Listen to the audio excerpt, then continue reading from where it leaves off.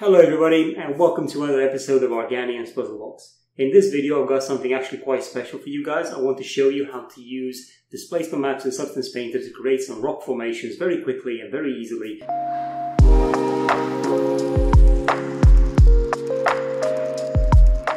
That you can then use in an application like Unreal Engine with Nanite, because they are going to be a bit high on the poly side of things.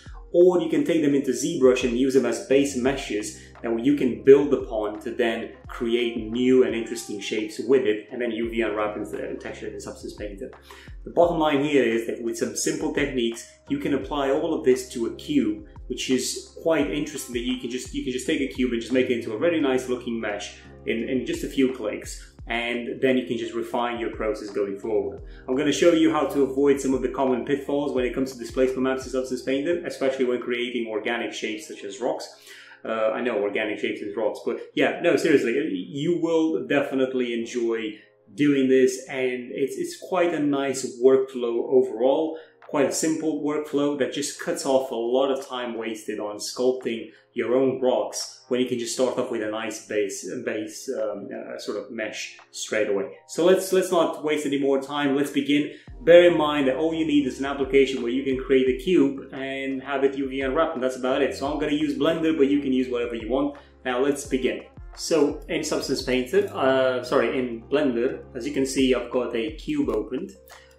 This is just a default cube. You can create this, or actually when you start the program you get the default cube. Some of you guys will know this already. And I'm just going to have a look at the UVs. This cube does come up with a UV unwrap modifier already added. Just a UV unwrap, not a modifier. I don't know why I say modifier. But anyway, you've got the cube unwrap. It's not the best unwrap ever. It's just a simple cube unwrap. You've seen these many times before. We're just going to leave it as that. I don't want to complicate this process any further. You just want a cube really with a UV unwrap. And what we want to do is we want to add some form of tessellation to the cube just so we can use it in Substance Painter with Displacement Maps. So over here, I'm just going to add a subdivision surface modifier. I'm going to move it over to simple just so it can retain the shape that it's got.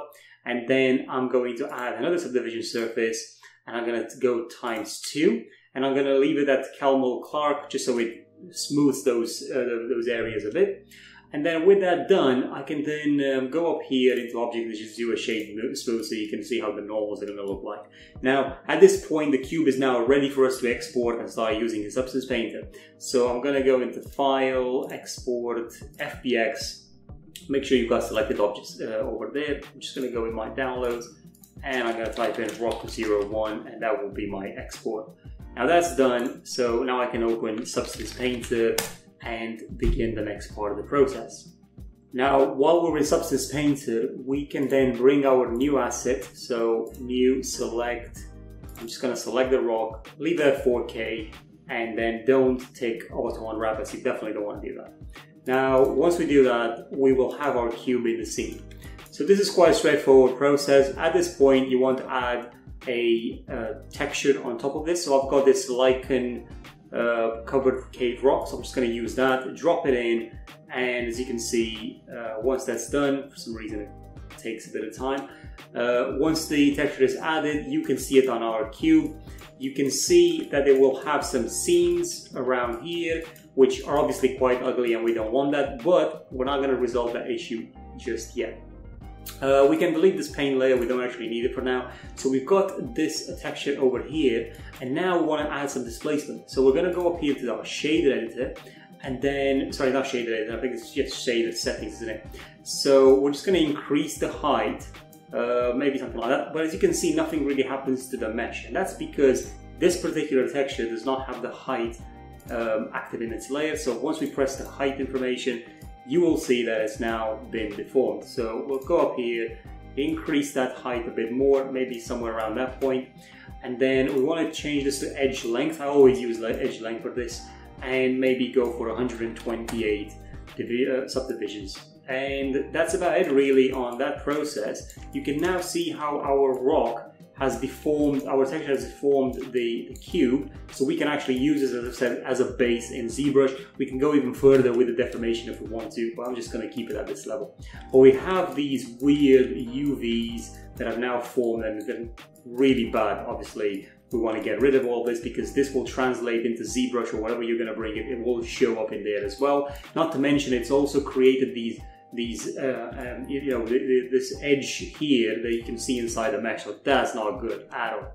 Right, so in order to get rid of all that very easily and automatically, what you would do is you would actually, well, first add a filter to this texture and just add a sharpen, just so we can bring in some detail into this rock, which will look quite nice. And now we'll copy, so control copy layer and then Control V to paste the layer. So we've added the layer a second time. That's fine. At this point, what we want to do is we want to switch over to the height channel and then say we want this to be replaced. So we want this layer to replace the height information of this layer, right? So at this point, we then add a black mask. So right click it, add a black mask. This will make that layer to disappear. And now we can right click the black mask and add a generator. With the generator added, you want to go over here and select the UV borders. So what happens is, right now, Substance Painter is telling this layer to only show up on where the UV borders of our mesh are. So that's the only place. With that done, we can select the layer again and then switch it from UV projection to triplanar projection. And now when you look over here, what's happened now is we have this layer that is only showing up on the UV side of, where the seams are of the mesh, but it covered that problem that we had with the height, where it made the edges of the mesh sort of split apart, and also all those issues that we had with transitioning issues. So those are now gone, pretty much gone very, very quickly, and this can work pretty much most of the time. And when it doesn't, when you're not getting the result that you want, you can play around with the settings of the of the UV border distance, for example, or you can play with the settings of the height information in parameters. Take out technical parameters of the actual layer, and you can play around with the height position and height range to fix any sort of issues. But generally, this has already fixed your issue. Now at this point, we've also got this layer which has got a sharpen on top of it as well. It just brings more detail into that texture, which I really, really like. So now, looking at this, we can go a bit further if we want to fix some issues that you can find around here, right? So you can see how the texture has got distorted a bit. Really, in order to do this, you may want to start playing around with the settings a bit of a blur slope added to one of the layers, really. So in order to do this fix over here, what you would do now is you can take this layer and duplicate it again. So Control C, Control V, and we've now duplicated the layer. Now what we want to do is, for the top layer, we want to disable height, so we have no height information. We're getting the height information from the bottom layer though, so you can see it over there. So on the bottom layer, what we can do is we can get rid of color, metal, roughness, and normal, and just keep the height information. And then we can right click it, add a filter, and then with that filter we can change this to a blur. Now the blur, as you can see, has already been applied, and it has sort of fixed that issue. It will never completely fix it unless they find a new sort of way of dealing with the algorithm on that. But yeah, that problem will never really disappear entirely, but it's now a lot better just because we added that blur underneath these layers. Okay, but now we've got another problem that we can resolve. This is a bit more tedious, but it's definitely worth doing if you want your mesh to look as good as possible. So I'm just trying to find an example, and I think I just did. Right, as you can see right here, although we added the triplanar information and we did all of that to get rid of the edge split, we still have this clear seam over here. And if you want to get rid of that, there is a way of doing it as well. So we're going to add on top of all of this a new paint layer. And this paint layer, we're going to change the base color to pass through, the metallic to pass through. Pretty much everything in here will be changed to pass through apart from the height. You want to keep the height the way it is. With that done, over here on the, so you can see over here on the left side, you've got the tool bar. So you can select the clone tool, which is number 6 on the keyboard. But with that selected and in the paint layer, we can press V on the keyboard, keep V pressed, and just press wherever you want on the mesh, and that will create this rectangular shape, which tells us we're using that information to paint over here. So as I do this, you can see that I'm pretty much adding that information over on here, and the seam has now disappeared, just like magic. But you obviously got to go around the entire area where you're seeing this problem, just to make sure that that seam is no longer visible. So this can be a bit tedious, I know, but it will be worth the extra effort if you really want to hide any of the seams. The bottom line is our mesh is now pretty much almost completed. I'm using Control and scroll wheel to change the size of this clone tool. But as you can see, I have now fixed this area in regards to the seam, and the height information is still retained. It's very important that you don't do a pass-through on the height information, because if you do that, it will just mess up the triplanar information that you've just tried to resolve here, and I'll have this issue. So I'm not going to continue on editing this mesh, because it's pretty much done in the sense of what I was trying to show you guys over in this tutorial.